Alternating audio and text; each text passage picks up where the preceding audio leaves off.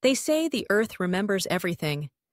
In a remote corner of the world, a village once stood, lively, ordinary, trusting in the ground beneath its feet.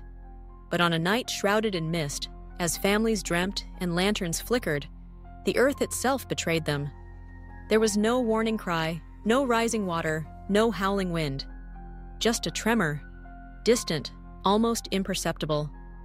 Then a shudder ran through the soil, and the world changed. The villagers believed the valley was cursed, haunted by old grievances and forgotten promises. But beneath folklore lies another truth, a hidden weakness, written in the language of sand, silt, and water. The ground was saturated, loosely packed, a fragile puzzle.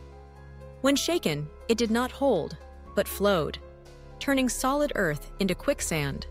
This is soil liquefaction, a silent assassin born from the marriage of water and vibration. As the quake rippled through the ground, houses listed and toppled, streets rippled, buckled, and disappeared.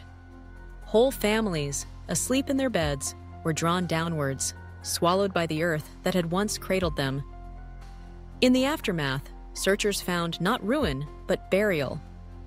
Structures, eerily preserved, lay beneath a new surface, like a memory pressed between pages. Today, engineers return to such places, reading the signs etched in soil.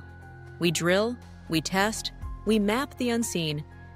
We learn that stability is never guaranteed, and that nature writes its own rules, sometimes in silence, sometimes with a roar.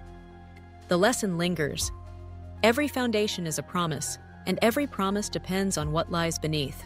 We listen now, more carefully than ever, because in the quiet spaces where folklore and geology meet, the earth still whispers its warnings.